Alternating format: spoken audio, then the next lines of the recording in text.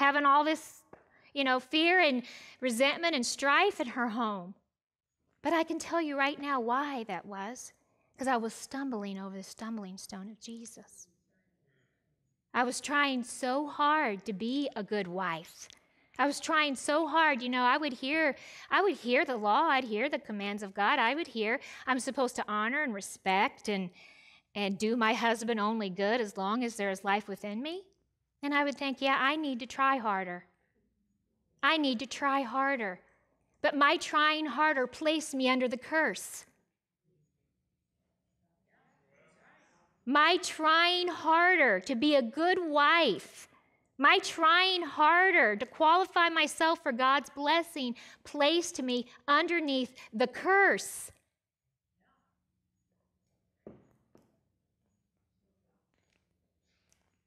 And so when I began to understand that I couldn't qualify myself, that only Jesus qualified me, then I began to realize that I was righteous in Jesus, that every requirement of the law was fulfilled in Christ, that I already was blessed, I already was righteous, I already was redeemed.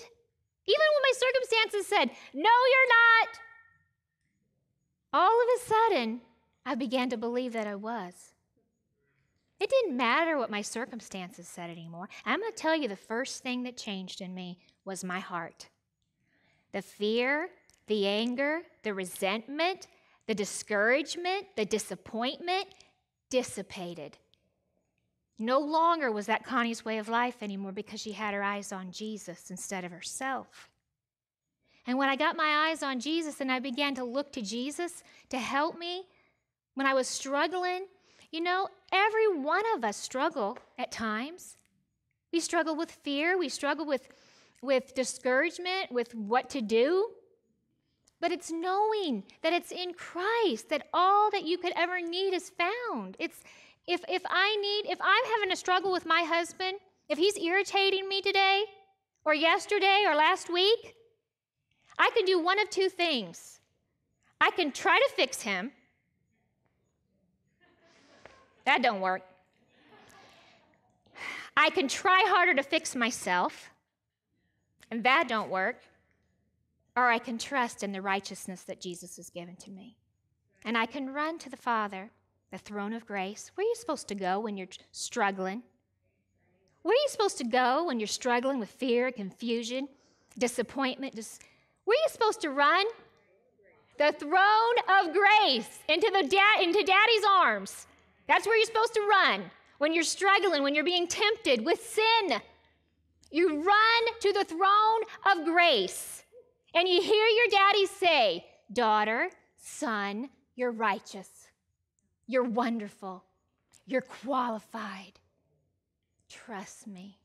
I'll work in you and through you and bring to pass my promise in your life. You run to the throne of grace and you say, Jesus, help me, because all who call upon the name of Jesus will be saved. Let me tell you, with my wonderful husband here in my marriage, night,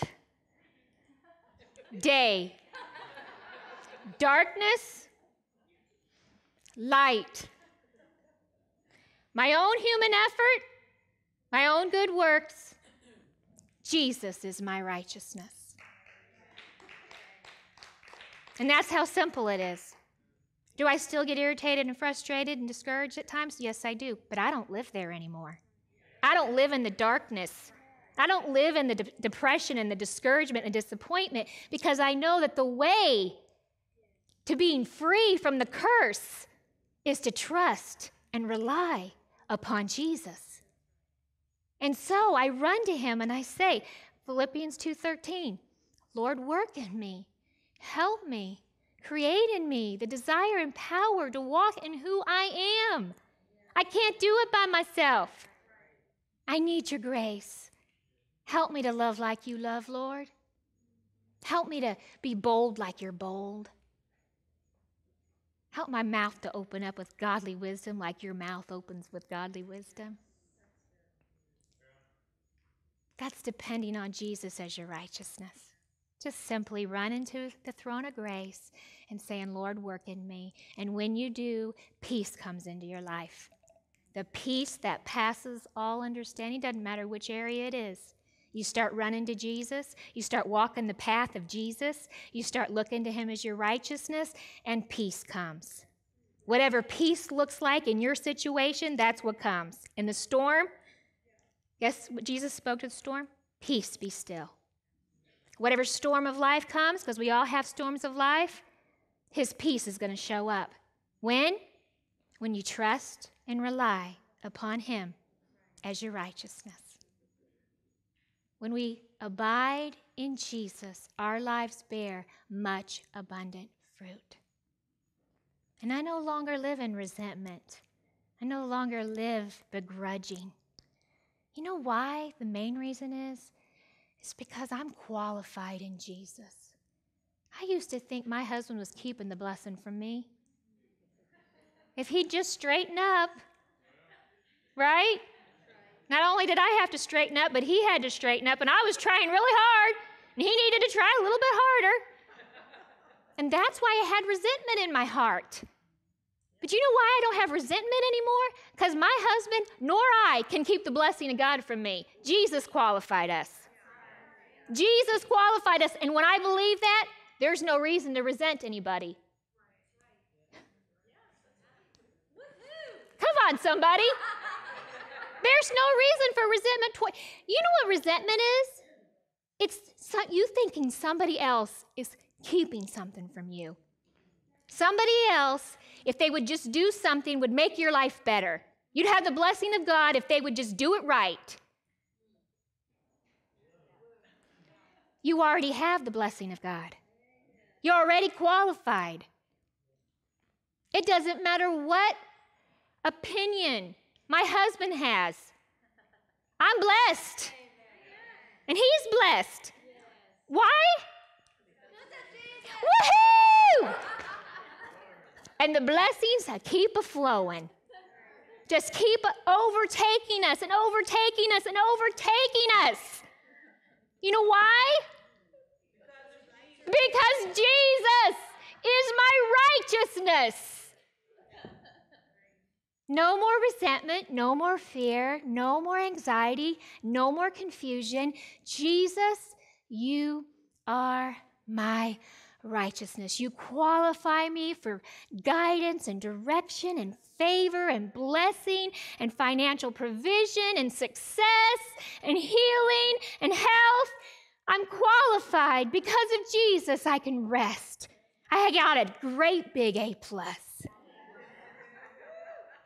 Jesus alone qualifies us. And when we look to him, all that yuck dissipates effortlessly. You don't have to try not to be angry. You don't have to try not to be resentful. You don't have to try not to be jealous. All of a sudden, you know how blessed you are. Because why? The Spirit of grace is empowering you to believe, to trust in who you really are. And nobody in this world can take it from you. Nobody.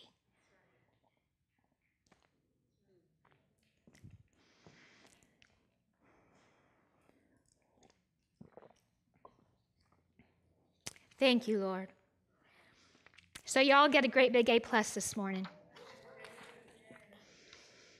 All right.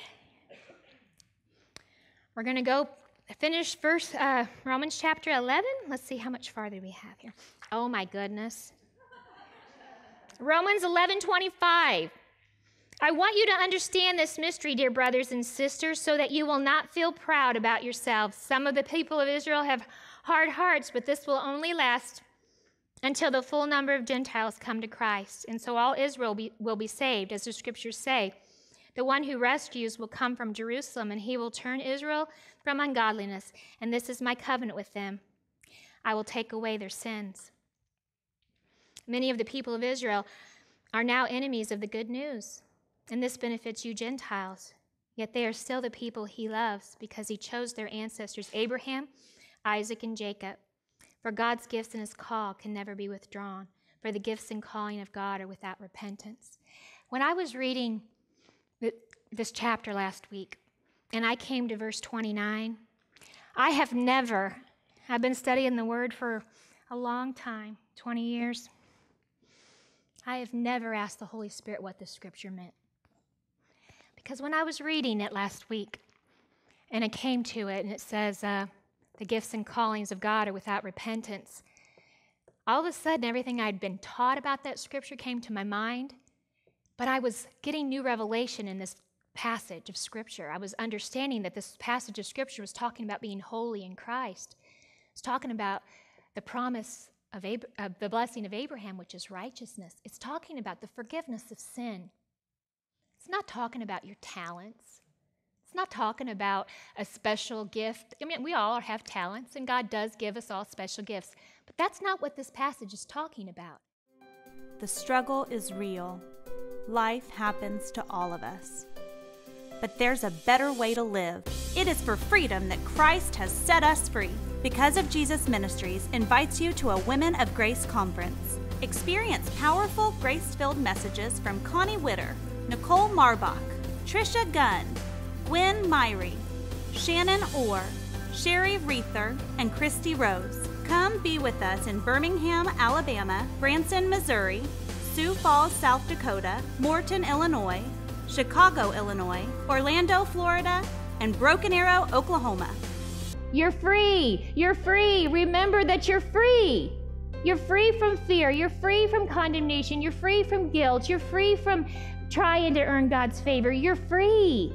For more information or to register, go to womenofgrace.us or call 918-994-6500. We look forward to seeing you there. I was taught for 20 years of my life that the scripture meant even if you live in sin, the gifts that God's given you, the talents, or if you're a musician or a singer or you know, a healing minister or whatever that would be, even if you were living in sin, that gift was still going to be there because it was without repentance, whether or not you repented or not. That is not what this verse means. The gifts in this verse means, this is so wonderful. I just simply said, Father, that doesn't even make sense. I was reading this passage and I said, this does not even make sense. This is not even what this passage of scripture is talking about. So what's gifts mean? Gifts means deliverance, qualification, a free gift. It means you're qualified. It means you're delivered. It's a free gift.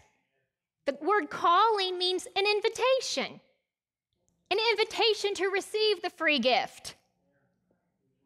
Okay? And the word repentance in the King James Version, or withdrawn is in the New Living Translation, actually means irrevocable. It doesn't mean repentance like I'm asking God to forgive me for my sin. Irrevocable means it's irreversible. It means it can never be taken away once it's given.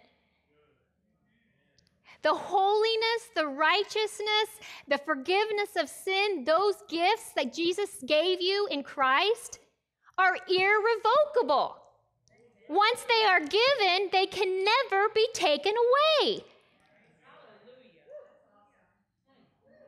The gift of righteousness and the call or the invitation to receive that gift is irrevocable.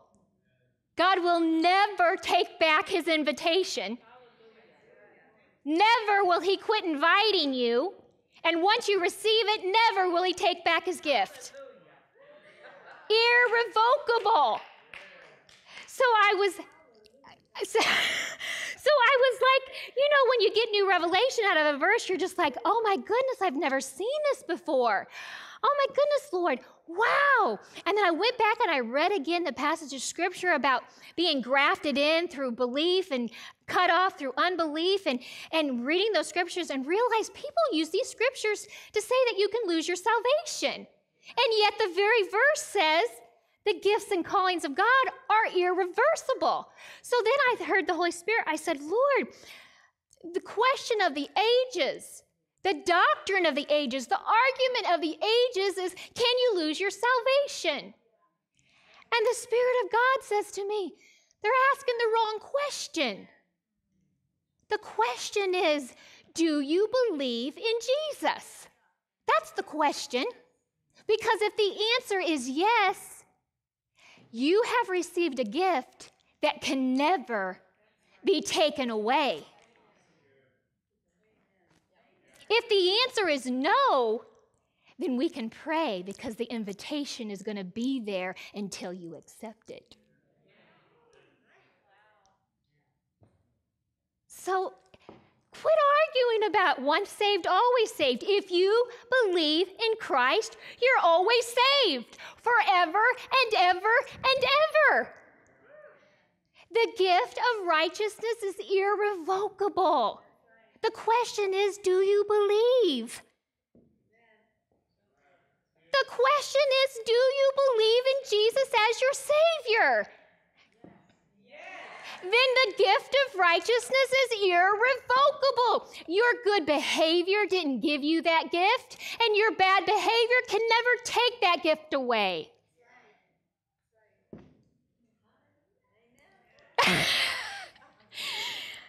I used to think growing up, now I haven't thought this in a long, long time. I've been secure in my salvation and my righteousness for a long, long time.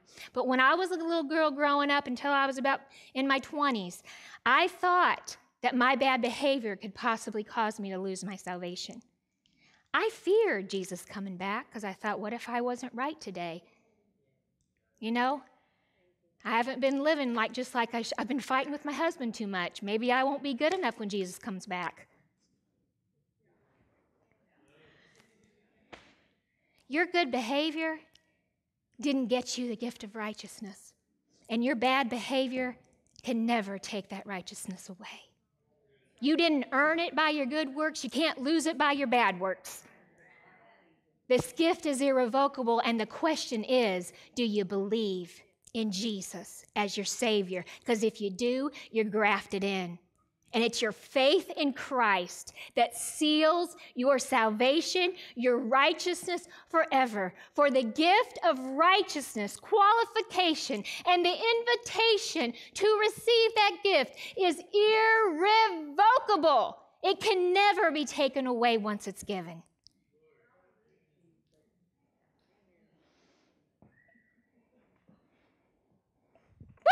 Woohoo! I don't know why that hit me so hard. I just thought, you know what? I never have to argue that question with anybody ever again. Do you understand what I'm saying? You never have to argue once saved, always saved with anybody ever again. The question is, do you believe in Jesus as your Savior? If the answer is yes, you're saved forever. The gift is irrevocable. If the answer is no, God's grace is powerful. It's the divine influence upon a person's heart to bring them to salvation. So we don't have to fear if we know somebody who says, my answer's no. We can pray because God's grace, where sin abounds, God's grace much, much more abounds. And you have a promise for you and your family. And you don't have to worry or fear. Trust Jesus in the power of God's grace because his invitation, it's irrevocable. I'm about to float out of here. Thank you, Lord. Is anybody getting something good out of this today? Woohoo! The question of the ages has been answered this morning. Oh my gosh. All right, so I'm going to go in. Oh, we're coming in for a landing here. Just a few more verses and I'm done. It's all about Jesus. Everything comes from him, lives through him, and ends in him.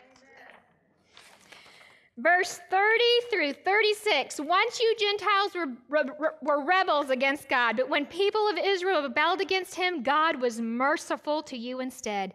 Now they are the rebels, and God's mercy has come to you so that they too will share in God's mercy. For God has imprisoned everyone in disobedience. So why? So he could have mercy on everyone. See, oh my gosh, the standard of holiness that God has is so high that man couldn't do it on their own. So God made the standard so high so he could have mercy on everybody. Everybody, doesn't matter how bad you've been. God's mercy is for everybody. And let me tell you something, we're going to see murderers in heaven and people who thought they were righteous not there. Because it's not about your goodness. It's not even about your sin. It's about your faith in Jesus. Everything is about him. He imprisoned us all so that he could have mercy on us all. Does that make sense to y'all? It makes perfect sense to me. It's like, wow, God, you made it so I didn't have to try to be good enough. You made it so you could just have mercy on me because I could never be good enough. That's great, awesome love. Oh, how great are God's riches and wisdom and knowledge. How impossible it is for us to understand his decisions and his ways. For who can know the Lord's thoughts? Who knows enough to give him advice? And who has given him so much that he needs to pay it back? For everything comes from him. For everything comes from him, exists by his power, and is intended for his glory. All glory to him forever. Amen. For from him and through him and to him are all things. To him be glory forever. Amen. When I was reading this scripture this week, it reminded me of Ephesians in the Message Bible where it says, everything is summed up in Jesus. The answer to every question is Jesus. The answer to every question is summed up in Jesus. Everything is from him. Everyone lives through him. And it goes back to him. Listen to this in the Message Bible, Romans 11:32 through 36 in the Message Bible. In one way or another, God makes sure that we all experience what it means to be outside so that he can personally open the door and welcome us back in. Have you ever come on anything quite like this extravagant generosity of God? This deep, deep wisdom? It's way over our heads. We'll never figure it out. And is there anyone around who can explain God? Anyone smart enough to tell him what to do? Anyone who has done him such a huge favor that God has to ask his advice? Everything comes from him. Everything happens through him. Everything ends up in him. Always glory, always praise. Yes, yes, yes. It's summed up in Jesus. Jesus alone qualifies man. And if you try to go another way, you'll end up disappointed.